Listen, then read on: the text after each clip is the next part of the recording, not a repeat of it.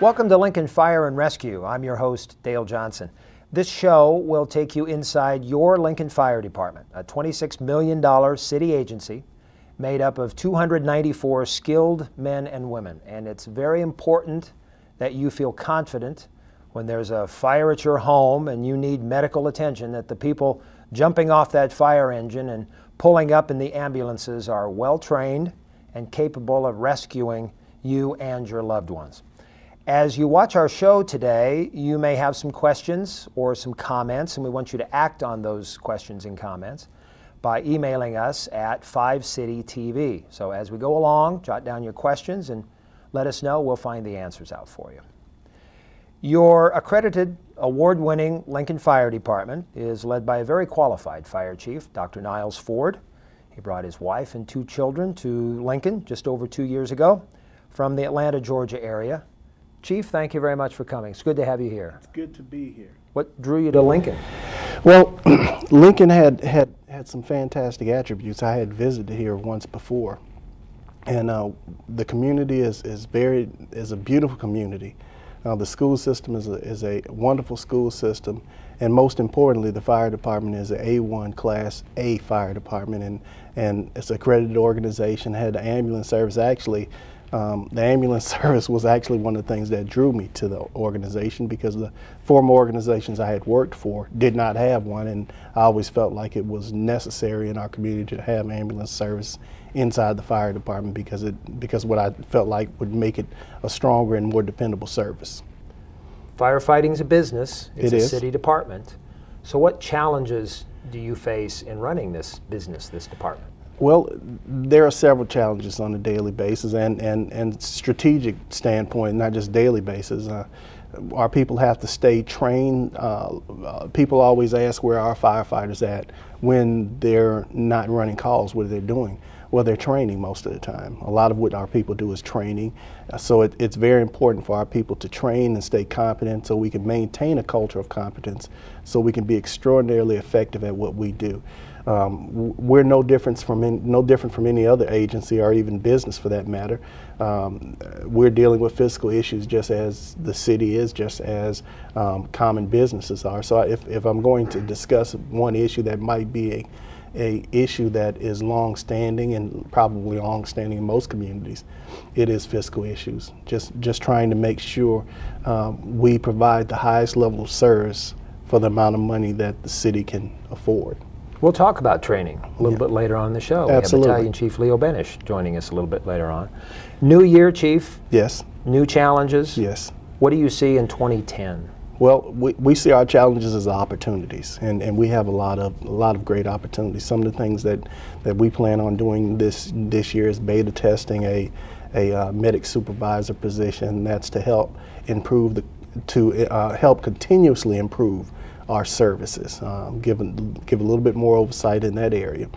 Something that we're not scared of, because we want to do the best job we possibly can do at what we do. We're looking at putting several things in place, possibly expanding Station 8 in order to have 3 apparatuses down there. But we have a very exciting year that we're going into in 2010. We've included several new performance perspectives and training to calculate and maintain our competence in that level. So we have a lot of great things going on, a lot of great things. And the city, Chief, growing the way it is. Yes, it is. You just have logistical challenges, geographic challenges. Yes, we do. In fact, not too long ago, we brought one of our fire captains in. He was a ladder truck captain, but his background was computer information systems. He actually got a degree from the University of Nebraska in CIS, and we put him to work to evaluate our system, to look at the entire system from a geographic standpoint. So he does GIS work. One of the things that we do know is that the population has grown. The geographical area that we respond to has grown as well. But the fire department has not done that in a linear way. We haven't stayed parallel with the city. Great extent that has to do with fiscal issues, as we talked about earlier. But so we need to start putting things in place to prepare to make sure that we can start catching up with the needs of this community. When we don't have apparatuses and stations in certain areas, it extends response time. When you extend response time, you put our job, make no doubt about it, let there not be a doubt about this. Our job is all about life safety. It's all about saving lives and securing property. So the longer time it takes us to get there with the great competent people that we have, the more damage that's caused and possibly death. So we're trying to make sure that we can codify in a very competent way the needs for the growth of us as the city grows. Chief, thank you very much. We'll have you back before the show is over. Absolutely. Right? Thank you. We'll bring in a couple of your your fine firefighter and paramedic staff to answer some questions from Park Middle School kids, and we'll have that in just a moment. Here you go. Whoa, this concession business is mind-boggling, even for a genius like me, Dr. R.E. Cycle. I'll tell you what's not tricky, and that's recycling. There's a city drop-off site near you, or you can subscribe to a curbside service. Find out more at lincoln.ne.gov, keyword recycle. It's a good way to show people just how smart you are. Okay, who's next? Welcome back to Lincoln Fire and Rescue. I'm your host, Dale Johnson. It's time for Ask a Firefighter here on the show. Everybody loves a firefighter, so we thought that you should meet a couple of the fine members of the Lincoln Fire Department and the emergency rescue team. Firefighter paramedic Jamie Pospisil is here. Jamie, good to have you here. Thanks for coming in. Thanks for having me. And firefighter Tony Chapp. Tony, good to have you here too. Thank you. We've asked Park Middle School 6th graders to be part of the show too, to come up with some questions for Jamie and Tony today.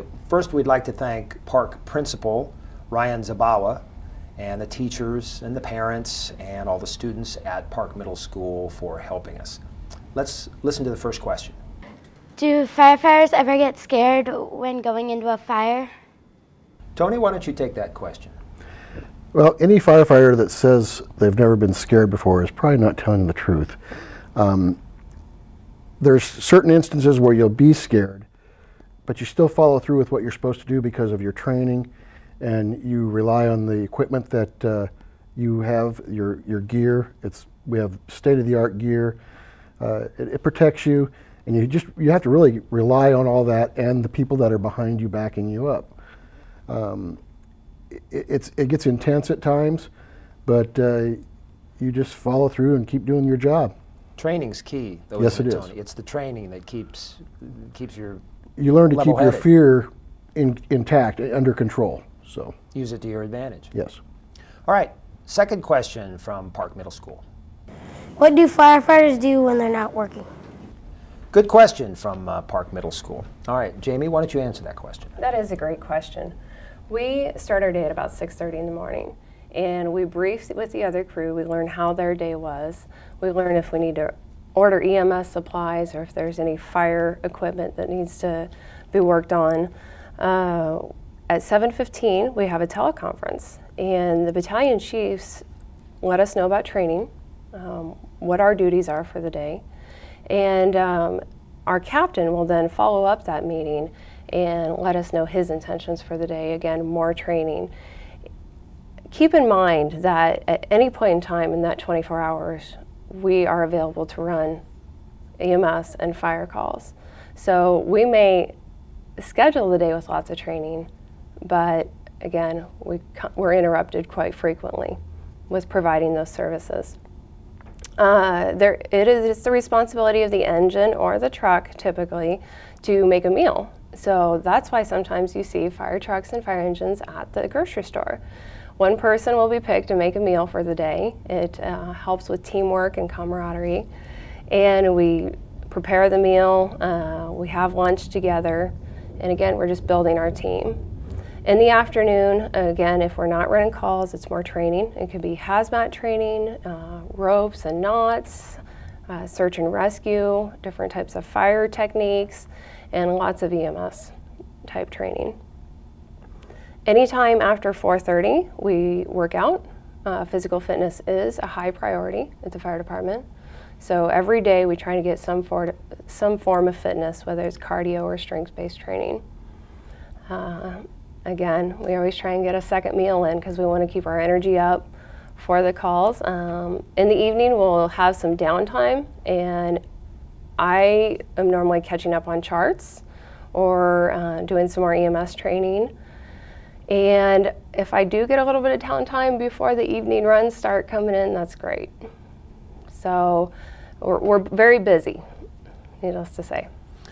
Regardless of cooking a meal or in the middle of training, when the siren goes off, you drop what you're doing. Absolutely. And you're on a call. Absolutely. The only time that we would not respond is if we're already providing services to somebody else. And that's why we have multiple stations and multiple providers to cover for that. Jamie, thank you very much. Thank for coming you. in. You did a fine job of explaining what a firefighter does, and kids are curious. That's a very good question to know what a firefighter or an EMS professional does when they're not on call. And Tony, thank you very much, emphasizing training and the fact that firefighters are human too. They have emotions and they are trained to control those emotions. So it's good to have Tony and Jamie in, and we'll have other firefighters here on the show for you to get to know, and they'll answer your questions in the months to come. A reminder too that if you have any questions or comments, we invite you to email. You've been seeing an email address on the bottom of your screen, and we will do our best to answer those questions for you. We'll have more of Lincoln Fire Rescue in a moment.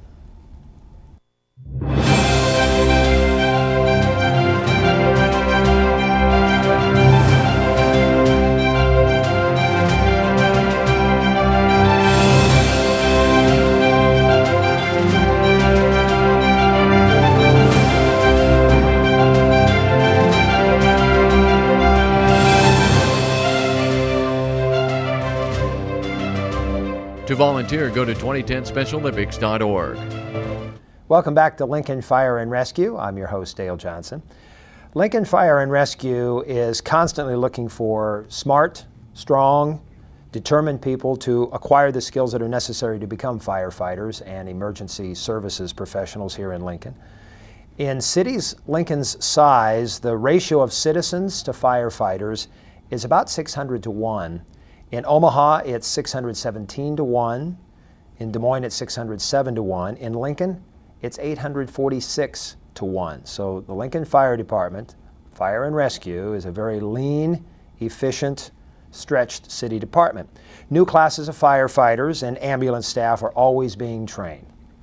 Deputy Chief Leo Benish is with me today on the show, and we're going to talk about the recruiting class and the training of firefighters. Chief, good to have you here. Thank you very much. Tony talks about training. Everybody I ever talked to with the Lincoln Fire Department always emphasizes training. It's ongoing. And at the moment, there are men and women who are training or would like to train for a position in the Lincoln Fire Department. Yes, currently we have a class of 7 that's ongoing right now. 7 of those folks started with us approximately 3 months ago. Their training started with 13 grueling weeks of training with the training division, specifically on fire and EMS related topics. And after those 13 weeks, one of the individuals who is not a paramedic was sent out to the station. He will be a floater. And the other 6 firefighters are in 5 weeks of very intense training for paramedicine. They start on a Tuesday morning and they work Tuesday through Saturday. And on Thursdays during that week, they go to a didactic training with the training division, and they're there for the entire day. Chief, from beginning to end, from the time I sign up, I want to be a firefighter, until I get to the process where either I'm selected or I'm not selected, how long is that process? That can be a little bit varied. We start taking applications at city personnel at the city county building in mid-June, and we go through from the middle of June till about the end of June, and then we bring you on and we give you a written test, and then from the written test we go to a physical ability test, and from those applicants we screen out those individuals that don't meet the qualifications that we need, and then from there we bring you in and we'll give a oral interview, and you'll have a couple of opportunities with an oral interview with the board, and then we bring you in with a second interview that it has a chief officer, and then we'll bring in citizens from the community that have come in to assist us with our hiring practices. And then at that point, we will have you on a list for those that we want to hire, and we can't hire just at any time during the year. We have to have openings, and those openings usually happen through attrition, through retirements, and then we'll bring you in and start your training process, which is 13 weeks of very intense training with the training division. And after those 13 weeks, then you're assigned to an apparatus, and you'll become a floater for the duration of 6 months. Currently, we have 7 incumbents that are trained. Of those 7, 6 are paramedics, and those 6 paramedics have had 5 weeks of very intense training. They've been evaluated running calls, and during those 5 weeks, 1 day per week, we bring them into the training division and have very intense didactic training with the training division staff. Training is ongoing. Once you're a firefighter, you're always being trained. That's correct. Our focus is to be prepared for anything that might come our way, and that training is given to us specific to some of the trends that are happening in the world around us. It could be have to deal with terrorism or changes in EMS. They're forever doing studies and changes, and we try to stay with the times and continue to upgrade our services as time allows us. And I mentioned some specialties, urban search and rescue. We do have an opportunity here in Lincoln to have a very specialized team of 189 folks. We do have a few folks that assist us from Omaha Fire, as well as some civilians that assist us for those positions that firefighters do not have specific training for. As an example would be possibly a canine handler or somebody that has an engineering background that we don't currently have on the department. You've been a firefighter for how many years, For Chief? about 24 years. All right. Training has probably developed, It has changed, evolved. It's changed a lot. It's evolved a lot. The hours of required training has just grown immensely. Thank you very much, Chief. I appreciate you coming in. It was a pleasure to be here, and anytime we can be of service, we'll do that. In the weeks to come, we may have you back because, as I said, training is an ongoing process for the Lincoln Fire Department. We'll have you back and talk more specifics about training through the Lincoln Fire Department. Battalion Chief Leo Benish. Leo, thank you very much for coming on the show. Thanks for having me. We'll have more in just a moment. We'll have the Fire Chief return in just a moment on Lincoln Fire and Rescue.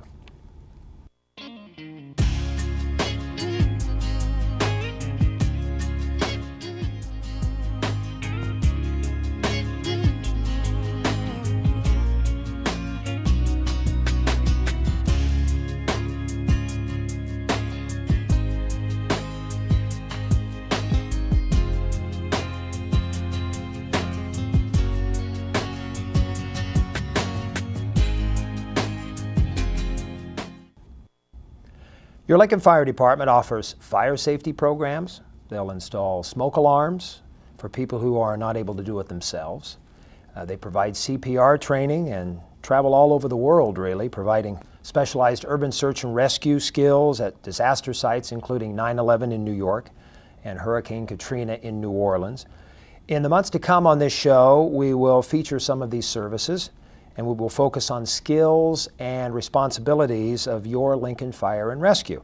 So remember to email us with your comments. You've seen the email on the bottom of your screen throughout the show here, and we really do want to hear your questions and your comments, how we can improve the show, and questions that you may have for your Lincoln Fire Department. Chief, this was a great idea, and I'm so glad we finally launched it, got it going on 5 City TV, and I'm looking forward to shows in the months to come.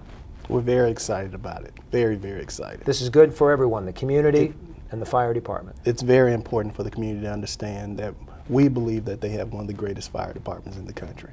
And the more they understand it and appreciate the dedication of the men and women that you have working for you every day, the better we are as a community. So thank you very much for this idea. Thank you.